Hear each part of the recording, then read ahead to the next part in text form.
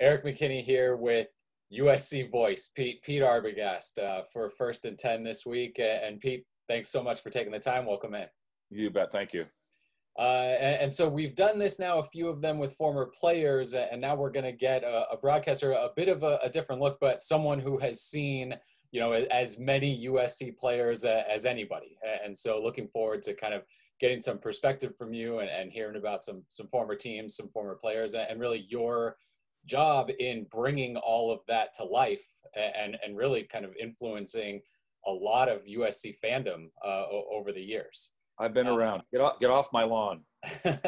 So let's jump into the first and 10, kind of some 10 semi rapid fire questions to get your thoughts on kind of some USC history. So good luck with the rapid fire part. And take as long as you want on any of them. Starting off the top, and this is going to be real general. For you, what stands out as the best kind of complete game, wire-to-wire game that you've been able to, broadcast? I'm always of the consideration that the game is the thing, and a good game is the easiest one to broadcast. The 56-0 is not that easy, and we run out of notes in the third quarter, and then we're just talking to each other about nothing. So the best games are the best games. And I think the two best, maybe three, I can name three. And you look at them and you go, oh, those are just great games. The 1990 SC-UCLA game at the Rose Bowl with SC won 45-42. There's just nonstop action back and forth. The Bush Push game, and maybe because I've heard it so many dang times, because when I'm depressed, I go to YouTube and I watch that. And somebody put our call over the top of the video. And so then you can get, then it's really very fun. And the third one was the Rose Bowl game against Penn State a few years ago. All three of those were start to finish really amazing games. And when I listen back to them, I kind of get a good feeling about the work that I can do sometimes. Absolutely. Sometimes, I'm sure. Looking at all the USC players you've seen, your pick for the best offensive player that you've seen during your tenure. Yeah, now we're talking about during my broadcasting time, because, I go, there was nobody better than O.J. Simpson. Let's just be honest, with his size and world-class speed and his shiftiness. Sure. You just don't get that anytime. But during the broadcasting career, there were two guys where every time they were on the field, you would sit up on the edge of your seat because you knew something was about to happen. And they would be Reggie Bush, and didn't play offense all the time, but every time he was out there, Adoree Jackson was the same way. You're like, what's going to happen now? And then flipping over to the other side, defense, and feel free, go ahead if you need to go back past your career as a broadcaster too on that side. Well, there was an awful lot of good players before I got here. Duh. I'm kind of going to stick – the guy I liked watching play so much because he was so fierce was Ray Maualuga. He could go sideline to sideline, and if you didn't take good care as an offensive coordinator on the other side to watch out for where he was all the time, he would kill you. And that's not – all hyperbole. There's some times where if you got in his way, there was a bad thing. Now, one of the best players I think I ever saw that was a college football player that was never going to play in the pros, I didn't think anyway, and it was Matt Grudegood or Chris Gallipo, those kinds of guys that are great in college, and they were great in high school, and they have great attitudes, and they understand the game, and they play it really well at a high level. I really like watching those types of guys play. And then changing the uniform a little bit, the best opposing player that you've seen during your career. Well, but Jerome Bettis just used to kick our butts. God, every time they gave him the ball, it was virtually, and we weren't the only ones. It's not just SC. I mean, he went to the pros and did the same thing. But I wrote down Bettis, but Kenyon Barner killed us. Andrew Luck was really good. Watching Elway play before I was a broadcaster, even though we killed him every time we played him, watching him play was really fun because he was really good too. And I really liked the kid from Ohio State a couple of years ago, Bosa. I thought he was really good. I mean, he was uncontainable. And again, we weren't the only ones to say that, and they're still saying it in the pros, even though he's hurt right now. Every game kind of can bring something new, maybe you haven't seen before. The thing that sticks out to you, maybe the most surprising thing, the thing that kind of blew you away a little bit during a game. The Stanford upset with Pritchard and those guys. They were 40-point dogs. That just doesn't happen. And, you know, we're cocky. We're coming to the stadium every Saturday thinking, okay, how much are we going to win by today? Sure. And at the end of that game, and I've told this story before, at the end of that game, everybody's standing slack-jawed. Everybody is standing in the stands, just not moving. They cannot believe what they've just seen. And the Stanford kids go over to their band and their fans, and there aren't a lot of them there because they weren't expecting to win. So there's maybe 1,000 of them as opposed to the usual crowd. And they celebrate. And then they have to run back in front of the press box to get back to the tunnel to go up in the locker room. And they think that the SC fans are waiting so they could throw stuff on them like the Cal fans do. And so they put their helmets on and they start running by the stands, and the SC fans on the press box side start applauding the Stanford players. And the Stanford guys are like going, thanks. They're almost shocked at what's happening. And I was really proud of the SC fans. I was kind of surprised to see that. Same thing happened when we played Memphis State, and I wasn't a broadcaster. It was 1991, maybe. Sure. So there's 30 years gone by. And Memphis State wasn't supposed to win, and they came in the Coliseum and beat SC on opening day. And Memphis State, we're doing the post-game show, and an hour later, we're just about to sign off, and the Memphis State team comes back out onto the field in full uniform to take a picture with the Coliseum scoreboard that they still sell in the student store at Memphis State. So that was kind of fun. Sure. And this might kind of tie in right there, but the best kind of behind-the-scenes story, pre-game, during the game, post-game, something that kind of stands out to you? Well, there's two, and it's the Bush Push game again and the Penn State Rose Bowl a couple of years ago, and they're both very similar. On the third and long play, was it like 3rd and 20? Sure, Something yeah. Like okay. And I'm thinking to myself, as Paul is talking about having to throw short to Bush and not picking up all the yardage at the same time, I'm totally ignoring him because I'm thinking to myself, Paul McDonald, who was the color man at the time, and our former All-America quarterback and academic All-America. And I'm thinking, what am I going to say when we lose finally? And I'm trying to formulate in my head because I'm not used to this. What am I going to say? And then you call the play and they get the 11 yards, and now it's 4th and 9, and you have a chance, I suppose. I call the game sitting down, and my spotter and my statistician are sitting next to me on each side, and then Paul's standing up, and everybody else in the booth is seated during the broadcast. And Bert Awada and Mark Hoppy are my left and right hand man. And so here's the pass, and it's 4th and 9, and there's the pass that complete to Jarrett, and we all stand up at the same time because now we're screaming. And we all stand up, and the chairs that we're sitting in have all at the same time fallen over like in backwards behind us, and huge racket. Boom! You can hear it going if you listen closely. And the play's over, and we turn around and look behind us, and all our chairs are laying on the floor, and we're all cracking up. You know, we're all laughing because we've all done the same thing. We're all just can't believe what we just saw. Fast forward to the Rose Bowl, and we've stayed in the broadcast because we're a touchdown behind. We always have a chance, and I'm always saying, okay, we got a chance to win this because if we score and we hold them and we score again, we're tied. So as long as you're within a touchdown, you got a shot. Mm-hmm. And so we did it, and we got that interception, and now we kick the field goal.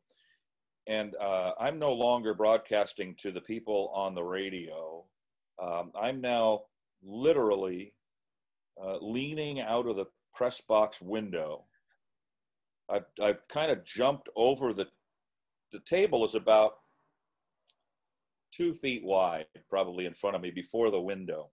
And I've leaned all the way out to my belt buckle over the table, and so half of my body is out of the window, and I'm screaming at the fans down below me. Can you believe this? We've won the game, blah, blah. I'm just screaming incoherently. And and JJ grabs my belt buckle and just yanks me and pulls me back into the press box. So those are 2 weird things that hardly ever happen, but they happen in those days. Your favorite part of a game day from beginning to end for you, which again for media, it certainly is longer than the fans are in the stands. I mean, it can be a real full day. Your favorite part of that whole experience? I'd be curious. We'll talk about this at practice if we're allowed to go to practice, because I want to know what yours is too. I don't know. Maybe you feel the same way I do. And I tell my wife this all the time. I like to get there so early that there's nobody there. So I'm there 3.5 hours ahead of the game because I like to get the feel that people are coming to a party at my house.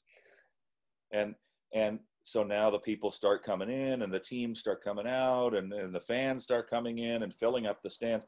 And now you do the game. And now it's the post-game show, and you're wrapping things up over the course of a 40-minute post-game show or so. All your friends have had a nice party, and they're all leaving, and the teams are leaving, and the guys mowing the lawn and doing, and they're all going home. And then you get in, you're finished, and you sign off and leave it to the guys doing the talk show. And you pack up your stuff, and you go down the elevator, and you're by yourself, walking to your car in the dark, and thinking, wow, that was really fun.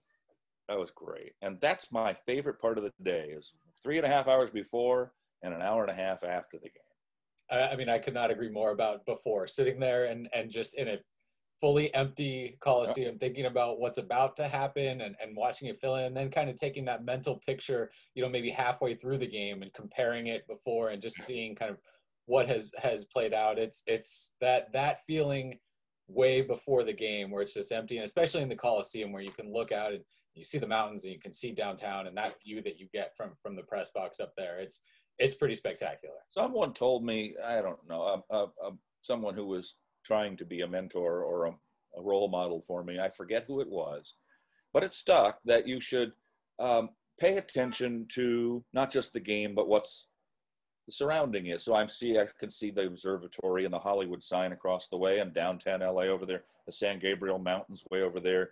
You can see the wind blowing in. So you have to talk about that stuff. But so often for me, when the game is over, it's like having driven from your workplace to your home. I don't remember anything about what happened because it from the time you sign on and say, hi, everybody, and fight on everybody at the end, it happens so quickly, and you have to pay so much attention, close attention. You don't have a second. It's like playing a game in basketball when I was a kid in high school. If you're playing, you don't have time to think about what the score is. You're just trying to run the play and get the bucket, play defense. And the game's over and you look up and go, oh, we won, great. So it's a weird feeling, kind of doing the game by rote sometimes. And you may have already hinted at one of these, but next question, the most enjoyable play call of your career. The most enjoyable play call. Now, I have a couple of games that were enjoyable, finishes, especially not as a broadcaster, but as a fan. But the most enjoyable play call came in the second quarter of the Orange Bowl against Oklahoma.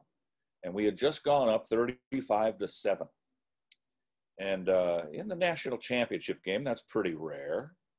And kicked the extra point, and now I say, there's time out on the field with X time remaining in the game, and the score is USC 35, Oklahoma 7. And I turn to Paul and I say, on the national champion USC Trojans radio broadcasting network, and Paul, just before we get to the sign-off, goes, yep, you're right. And it's the second quarter. So, we were all nervous about the game coming in, but that turned out pretty good. My favorite games were, if the Frank Jordan field goals to beat UCLA. I ran on the field after that one, and was saluting the UCLA students across the way. This was in '77, and I let him have it pretty good. I couldn't talk for a week. I was just gone. And then he kicked the one against Notre Dame to come back and beat Joe Montana the next year. That was pretty good. And the Ayala field goal to beat Stanford in '69, the Lima Halo field goal to beat Stanford in '73. Those were comebacks that couldn't happen. You're down on your own 15-yard line with a minute left and one timeout. It's just impossible. And yet there they were. So, I mean, there's some great finishes. Sure. And USC has fielded some great teams during your, and sticking just to your broadcast career, because that takes out some of the big time teams of years and years ago. The best USC team that you've been able to cover. I still conjecture the '72 team is the best team to ever play college football. I think a lot of people would listen to that. Yeah, I think the 2004 team was the best team I ever covered. The 2005 team, had they not suffered so many injuries at the end of the year, would have won the national championship, would have beaten Texas. And if they were healthy, they would probably beat the 2004 team, but they weren't. And that's part of the game. And it's just the way it goes. And the 2008 team was no dog. Now they were really good too. But if I had to gun to the head, I'd say 2004 would be the best one. All right. And then again, another question that I think you've probably hinted at a little bit, but do you have any pregame kind of superstitions or preseason or anything like that goes into your preparation? I'm one of the most superstitious people you will ever talk to. Okay, so we've got time here for this. Ever. I'm just not going to go into it. You know, the shampoo bottle has to be in the right spot. And I mean, there's everything in the house has to be in the right place before I leave. That's time consuming, man. But that's like game prep for me. But really, the one that everybody talks about is the Hawaiian shirt, where I wear it under the shirt, whether it's a polo or a dress shirt that I wear. Back in the day, which is now 15 years ago, even more, one game I had a Hawaiian shirt under, because my statistician, Mark Hoppy, wears Hawaiian shirt, shorts, and flip-flops to every game. It could be in Notre Dame, could be 20 degrees, doesn't matter. And so in his honor, I wore a Hawaiian shirt this day, and I thought, I'm just going to surprise him. I'm going to go out into the crowd, talk to Mike Garrett, and talk to the people, and I'll be wearing my dress shirt with a tie. But when I come back in the booth, I'm going to take it off, and I'll have a Hawaiian shirt. Well, I'll broadcast the game in a Hawaiian shirt. But I didn't. I had it on, but I didn't do it. I think maybe because Garrett's booth was right next to us, and they could see in. So I was like, a little sheepish about it. I don't want to do that. But late in the game, SC was struggling, and it was kind of warm that day, and so I loosened the tie, and that didn't do it. So I took the tie off, and I unbuttoned my shirt, and that still didn't do it. So I took the shirt off, and I had my Hawaiian shirt on underneath. And within one or two plays, SC scored, ended up scoring 28 points in a row, won the ball game. Now I'm stuck. Now I got to do it forever. And so now every week I've got a Hawaiian shirt, and it's got to be specifically a crappy Hawaiian shirt. Can't be new, can't be good. Got to be from a thrift store. It's got to be loud, garish, horrible looking. And I've got them on, and for many, many games I would wear it, and we'd be in trouble, and I'd peel it off, and Paul would make mention of it, and it got to be a thing. Even Pete Carroll talked about it on a post-game show a couple of times. When did you go Hawaiian? and it was during that 34-game win streak. We never lost. And eventually it kind of faded away, and we started losing and so on. So I remember a couple of times we'd lose, and I'd just take the Hawaiian shirt off, wad it up, and throw it out the window in the press box. Forget that one. That's done. Sure. But there were a few special ones. Yeah, I'm horrible at that. I fully admit it. And it's not just SC. It's the Dodgers, Lakers, the Kings. It doesn't make any difference. I'm horrid. So now I want to go back a little bit and start now obviously we're going to get into kind of how you became a broadcaster and that, but your USC fandom certainly predates becoming a broadcaster. How did USC kind of become a team for you, and how did you fall into that? Two things happened. My dad was in the radio business. He worked at the old UCLA station, KMPC, 710 at the time. And they carried UCLA and the Rams, and they were the Golden West Broadcasting Network. And so they got tickets for everything, and nobody would touch the SC tickets because they thought it would make a bad point to the boss somehow. So my dad said, yeah, I'll take them. So in 1962, now I'm 7 years old in 1962, and he took me to the USC Duke game in 62, and then the Navy game. Two good teams. Duke was the number 1 or 2 team in the country when we played them and beat them 7-3. And Navy had Roger Staubach, who won the Heisman Trophy, and they fumbled like 7 times. Staubach still calls it the worst moment of his athletic career. If you ask him, he'll tell you that every time. Because Navy would have won the national championship if they beat us, but they fumbled the ball away like 7 times inside our 20. And so we won the game. So I saw those 2 games, and I saw the horse, and I saw the band. It's not the same band as it is now. They could barely form a sword. And what's not to like? Your team never loses. We won every game. And under the Christmas tree, I had an envelope with 2 tickets to the SC Wisconsin Rose Bowl, and I went to that, and they won that. And I got to go on the field, and I got a piece of the goalpost, and I got some turf, and I got to swat Hal Bedsall on the butt when he ran by. He almost ran me over. And so I was hooked. And then my grandfather was a Shriner, and he would go down to he was big in that, and he would go down to Shrine Auditorium all the time. And he was working on the circus in the winter that they had for kids. And they were putting it together. And the old LA Classic basketball tournament was going on at the Sports Arena, which was a brand new building at the time. Now it's gone. 8 teams from across the country, good teams, quality teams, like a real tournament. And he would drop me and my friend at the age of 7 off with a $5 bill and say, I'll come back, pick you up tonight at 8. Have a good time. And he knew I was a big sports fan and everything. So now I'm watching John Rudametkin and these guys play basketball for USC. So now I'm hooked on that too. And then I kind of figured out also at the same time that you could listen to the radio and listen to sports on the radio.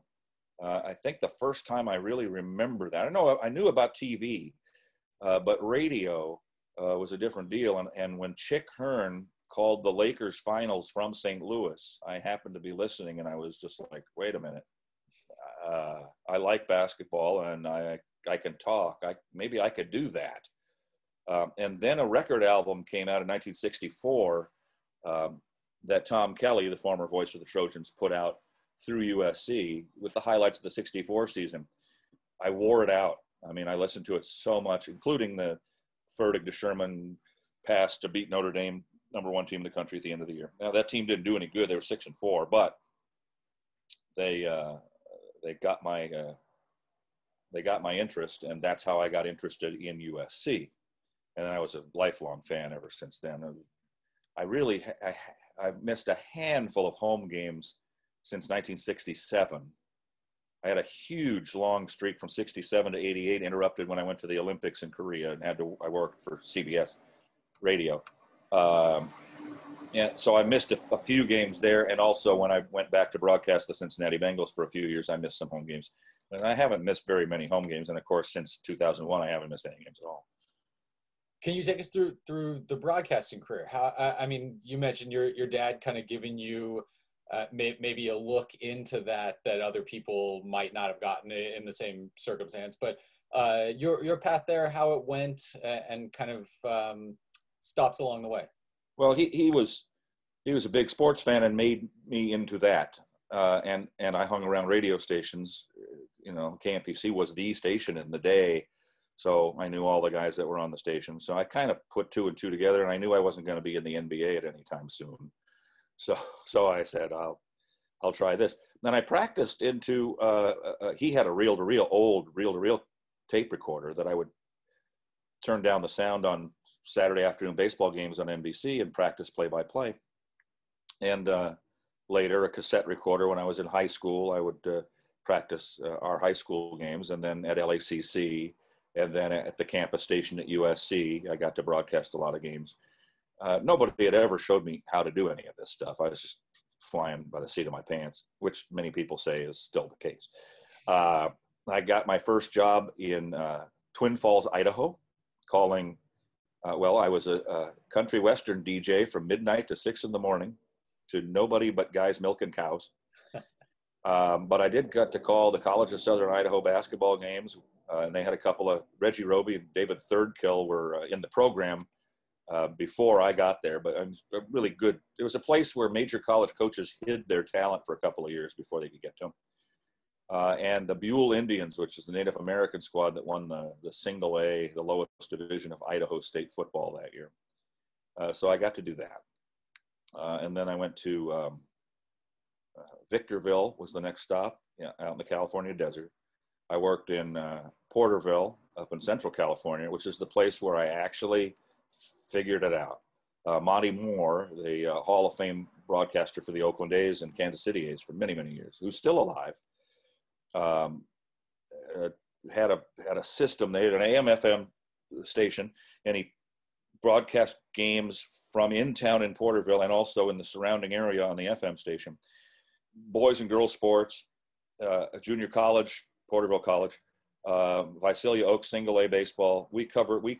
I did play-by-play of a track meet, water polo on the radio, basketball, softball, little league, anything that moved, we were on the radio with it. And then he had a staff which was basically made up of nothing but guys that wanted to be sportscasters. Then he would let you stay there for 2 years. If you were a sophomore in the program, you were teaching the freshmen, and if you didn't get a job out of Porterville after the second year there, you didn't belong in the business in the first place. And so I moved on from there shortly after a couple of years to Riverside. I did Riverside City College, UC Riverside sports there. Got a part-time job doing weekend updates at KNX Radio in Los Angeles, which was the flagship for USC. That was the goal all along, was to get Tom Kelly's job when Tom Kelly was ready to retire. I was willing to stay there and wait for that to happen. And in 1989, I started that in 84, and in 89, he moved over to Prime Ticket, and I was fortunate enough to get the job as the voice of the Trojans. The communication, the conversations you've had with some of those guys in LA sports radio, what are some things that have kind of that really stuck with you when you have a conversation with Tom Kelly or Vin Scully or, guys like that? There are some names I think that you've probably crossed paths with. All of them, and you only see each other when you're at a game and you pop your head in the booth and say, hey, what's up? But generally we're all working at the same time. So you don't say hi very often, but we do see each other. We have the awards lunch at Toluca Lakes, Lakeside Country Club every January. It's good to rub shoulders with the guys. But sure, you make tons of friends in the business. And I don't know about them, but I listen to all of them and say so regularly. I listen to Nick Nixon doing Kings hockey games. I listen to the guys doing the Bruins games because I want to know what they're saying, what they're doing. There's virtually no sports on the radio that I don't listen to because I want to hear how they do it differently compared to how I do it, how we do it compared to how they do it. And maybe the things that I like about what they do, what I don't like about what they do.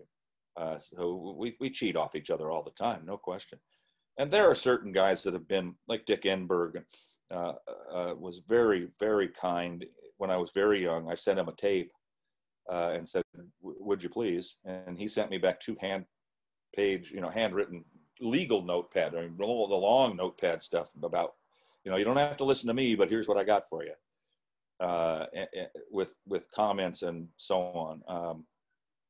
There are guys like that go out of their way, and I like to do the same thing for the kids at the campus stations or anybody that writes to me and says, will you listen to my stuff and tell me how bad I am? Yeah, sure. I'm curious, and I don't know if you'll have an answer to this, but do you have an idea of how, I guess, differently you have to watch a game when you're doing what you're doing compared to just a fan kind of taking it in? What are some of the differences in maybe what you're looking for, or what you need to notice, or what you need to bring to a call? I was way more freaked out as a fan. There's no prep. You're not doing anything, getting ready for the game.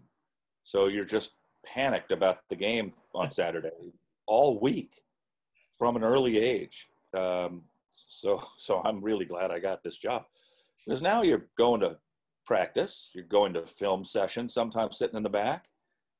You're watching games on TV.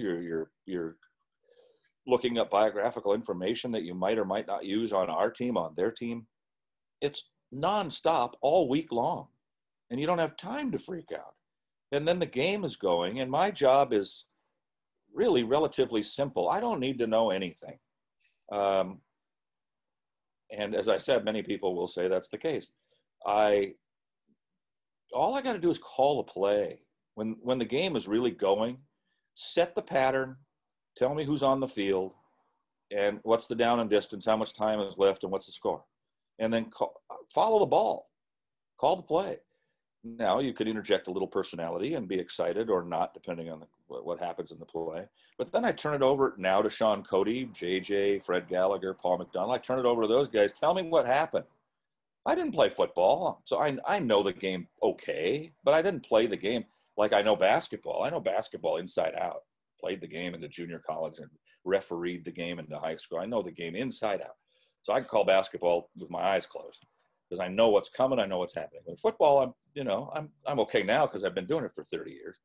But let those guys describe what just happened. As long as they shut up and give me the call back as soon as the huddle breaks.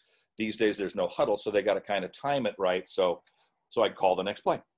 And I was going to ask, can you take us through some of the dance? I mean, like you mentioned, there's a group of guys kind of responsible for a lot of chatter back and forth. I mean, there's a lot of information that has to kind of get conveyed quietly so that it can then be put forward publicly so people can take it in. How does the back and forth go? And really, how much time has that taken you guys to get it to where that dance works and you can get through a game seamlessly? It is that. It's exactly that. Have you been in with us?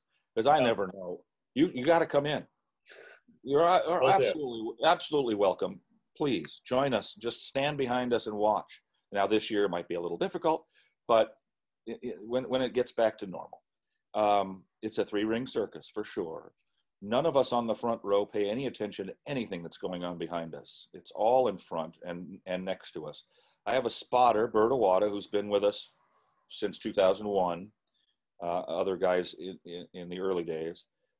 He tells me who's made the defensive play,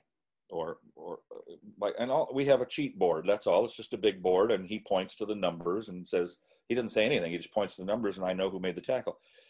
He keeps track of how many tackles each guy has, sacks, so on. So if a guy gets to a fifth, he'll hold up 5 fingers and let me know, and I'll say that.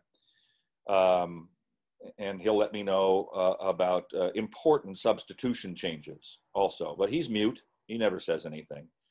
My statistician for many years, Mark Hoppy, was the absolute best in the business. If you remember the TV show MASH, he was Radar O'Reilly. He would tell me stuff I didn't even know I needed to know until he told it to me.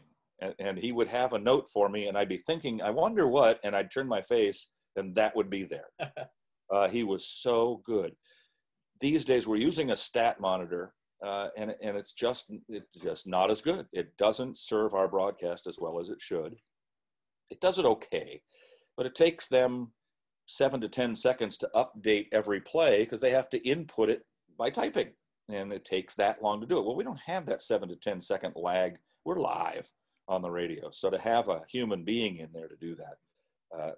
Now, I add to that fact that Mark Hoppy and I grew up next door neighbors from the time we were little kids. So we would, when we were young, turn down the sound on the replayed USC broadcast and turn on the microphone in his room in the cassette recorder. And I'd do the play-by-play and he'd do the color, and we'd call the USC game for practice. So I had been doing this a long time. And sometimes USC would be on the road, so they'd be playing Minnesota at 10 in the morning our time on the radio, but we knew the game was going to be on TV on channel 11 that night at 11 o'clock. So we would hide out in his house and play board games all day, or go in his backyard and play basketball. Whatever it was, there was no media. We would sequester ourselves until 11 o'clock, and then that game was live for us. And there was no way at 11:30 to go to your internet and find out who won. You just had to watch or wait for the paper the next day. That was it. So that was fun. Where were we? I got off somewhere. Just and I think now kind of how you I got the what? interplay Okay, with the I know. color and Okay, that. so and then you got the color man who, as we described, goes back and forth with you. It took me a good solid couple of years to actually not have to concentrate so much on my job and calling the play, but to turn and look at you and listen to you as the color man to what you were actually saying. It took really literally a year and a half of games before I was good at that. And then I started to ask questions. Then it's a give and take. So you start to ask questions. What about this? What about this? And you don't always have to agree with your color man, but they just have to shut up in time for you to call the play. Then there's a producer who hands you the little cards that you have to read for sponsors. Make sure you go to timeout on time. Make sure you know that you're back on the air on time so you don't say anything stupid. The guy behind us is the engineer. He runs all the controls, make sure everything works technically. Now we have a field announcer. So we're told when he's got something ready to go. Jordan Moore is our guy right now. He's also the social media director at USC's athletic department. JJ was that guy before that. I actually did that. I was the first one to ever do that. 88 Notre Dame game and the 89 Rose Bowl game. The last two games of that season were the last two games that Tom Kelly was the play-by-play announcer for, and I was the sideline announcer for those. The first time SC had ever tried that. It's a whirling dervish of things going on at the same time. But I will say this: when it goes well, and when you have a family that you trust and love, there's nothing like it. I've worked in situations in other towns with other staffs that I did not get along with. And then you don't look forward to coming to work, and it's not that fun. You could still do the job, you could still be a professional, but it's not the same. And to go in there and talk with your friends and then have them do the job and know what their role is and know what our role is, and we all work together, it's a team effort. And if I win an award for being a play-by-play guy of the year, it's all six of us, no question about it. What's the biggest difference, your first year to this?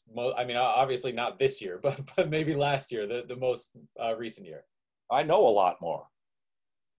Plain and simple, I know a lot more about the game. And I'm, the first year doesn't count because I'm just wetting my pants mostly. The highest level of football I had done coming into doing USC games in 1989 was Riverside City College. I got the job with an audition tape where Mark Oppie and I went on the press box roof at the Coliseum and called the Rams 49ers preseason game, just so they could have something a little more tenuous to look at. And it worked, along with a huge letter writing campaign, and all sorts of things happened. The gods were smiling that day. I think that's the biggest difference. Confidence. You've done something for so long, you're confident in your ability to sell the product, I believe in the product, sell the product, talk about the kids on the football team, sell them, make them look good, as good as you can, and have fun and entertain, so that people listen to these games and they think back and go, that guy really did it right. The same way I look back at listening to Tom Kelly and say, man, that guy really did it right. Right now, you get Keaton Slovis, you get Graham Harrell's offense. I'm curious kind of your thoughts on this current team that you're going to be able to talk about right now, where they fit in terms of kind of USC history and teams that you look forward to being able to talk about, because you got to assume in a second year under Harrell, that offense is likely going to be rolling here this season. I do want to mention one more thing before I talk about those guys. Is you made mention of this year's broadcasts, and we don't know what that's going to look like. Mm-hmm. Most of the broadcasters in town have been at home for home games, but have been at home for road games also. They want us, at least so far as I know, my boss wants us to go on the road with the team, and because the broadcast will simply be better. I think that's a long shot. I'm hopeful that it'll happen that way, but it's a long shot. So let's assume that we're going to be calling the game off TV monitors while sitting in an empty Coliseum. I'm not sure how that's going to work yet. Mm-hmm. I want to make sure that the TV monitors have the right pictures for me. I need a I need a fair close-up like usual of the play that's about to unfold with the two lines of scrimmage. But I also think I need a wider shot so I can see when the pass goes kind of where it's going and who's it going to. Sure. You wait for the camera to catch up. You've got to wait in your call to say, oh, that's intended for. And then you wait for the camera to switch over to the guy that's going to catch the pass. I'm hoping we get to practice one if we do that ahead of time, since there's plenty of conferences playing football already, that we get to go into some booth somewhere and we don't hit the ground cold on November the 9th. We'll see. We'll see. This was supposed to be one of the best USC football teams over the last few years, probably the best since that Rose Bowl team that beat Penn State. Without Tufele and Elijah Vera Tucker, they come down a little bit, certainly, but Oregon suffered their losses as well, and every team's lost a guy or two. I understand that Elijah Vera Tucker and Jay Tufele are seriously considering reneging on their plans to leave early and come back and play these 8 games probably. And that would make USC the prohibitive favorite to win the South for sure. They've got all the pieces in place, a good offensive line to protect Slovis, who is fantastic, going to get better. Great receivers, despite the loss of Pittman. Super running backs, a very good defense. Should be a very good football team. And new coaches is the only negative on that. And it's not negative because they're not good coaches. It's negative because it takes time for players to adjust to new coaches. So let's hope that happens quickly and they're able to show what they can do in these new systems. Absolutely. I want to move a little bit off the field and let you kind of talk about some of your hobbies and your work away from USC and away from the broadcast booth. And something about you that's clearly very important is volunteering and being kind of active in the community. Can you kind of just give us a look into a lot of the stuff that you do, again, outside of the broadcast booth? Well, I've been volunteering, and occasionally I've been paid by various YMCAs in the state of California. Most recently, Santa Monica. I was directing their youth basketball program for the last, up until 2 years ago, for probably 10 years before that, which is great. I mean, we had 300 kids and 30 teams, and we played year-round, 4 seasons year-round, basically. And you make a lot of friends doing that. And now that was a job where I actually got money, but not a lot, but some. And I volunteer every year to go to mountain camp. I've done that since I was a kid. I started off as a camper, was a junior counselor, then a director, a week, sometimes more. Santa Monica owns its own camp at Big Bear, and we take 300 kids and a staff of about 60, which now include one of my daughters and my wife and one of my sons, and they've all been, all the kids have been at one point or another. And most of my closest friends in the world come from having worked at mountain camp over the years with the YMCA. It's a wonderful program, and I'll do it until I can't do it anymore, till I can't walk up from campfire to the mess hall, and then they'll have to wheel me up. It's okay. And I do some work. I do some volunteering, although they won't let me do it because I'm 65 and you're of a certain age at a hospital. They don't want you there. I don't really want to be there either. So I do some volunteer work at a local hospital in Santa Monica as well. My wife and I have a pie giveaway on Thanksgiving. We think it's not going to happen this year, but we're working on maybe some alternative where we solicit donations from friends, $5-10 each. We ended up with $600 or so. We go out and buy pies and all the accoutrements and stand on the Venice Boardwalk and hand out pieces of pie to the skaters and the homeless guys and the foreigners and just the people walking by, and they all think you're from some religious cult, so they don't want to take it at first, but they wander around eventually, and they figure, what are you doing this for? Because we want to, because it's Thanksgiving. Why not? So you try to do as much as you can in your community to make your community a better place. What was it, either growing up or something in adulthood, what kind of instilled that in you, that desire to give back? Well, the YMCA edict is one of self-betterment, goal setting, and giving to others. And I from a broken family, so I ended up in the YMCA program as from an early age, going to day camp when I was 6. But they instill that in you. It's a mantra of theirs. It's, the YMCA is supposedly a religious organization, but it's not at all.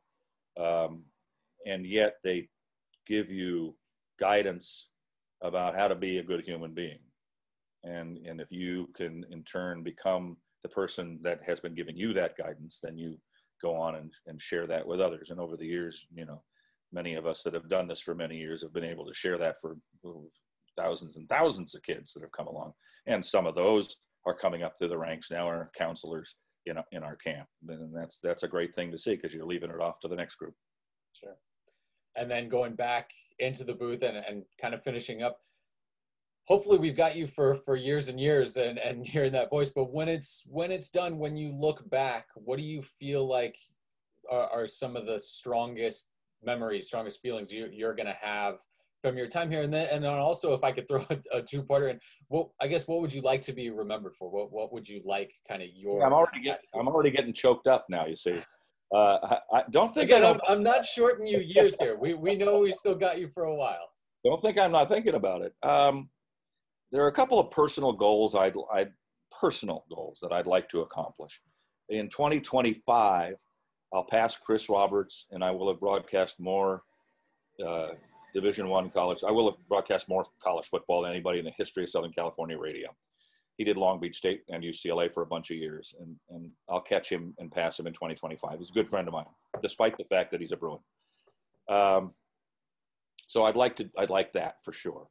And then just beyond that, if I can get to 2029, that'll be 40 years. That qualifies you for possible inclusion into the College Football Hall of Fame for the Chris Schenkel Award. And then in 2030, if I can get a game in 2030, that'll give me parts of 6 decades, because I started in '89. And that'll never be broken. You're not going to get 7 decades, so 6 would be good. So my goal is to get to 2030 if I can. What are you remembered for?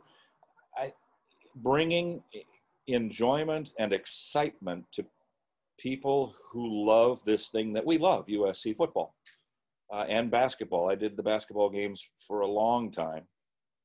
And if you can bring that kind of excitement to people and they remember, oh man, remember that? Here's that call. Now, in the old days, it was tough to find a call from Tom Kelly, because you had to go to a record album. He made one in '64. They made one in '74. And occasionally you'd have a tape of a game that you did yourself that you still have. Like, I've got a few, but there are very few. KNX has some somewhere put away in some vault, but not a lot. Now, we fast forward to the technological age that we're in, and you can go back and hear every call of every game. I've got every tape and every disc on CD or on a thumb drive in my garage. Unless we have a tsunami, we're in good shape. I think USC's got the same. So you can go back and pick out the highlights, and listen to those plays. So, who doesn't know the 4th and 9 call? And I think that's it. Just allowing the people that have been listening, that are fans of USC football, to remember those moments. And if I'm the catalyst between the actual moment and their remembrance of it, that's what I want to be remembered for, because that's what I remember Tom Kelly for.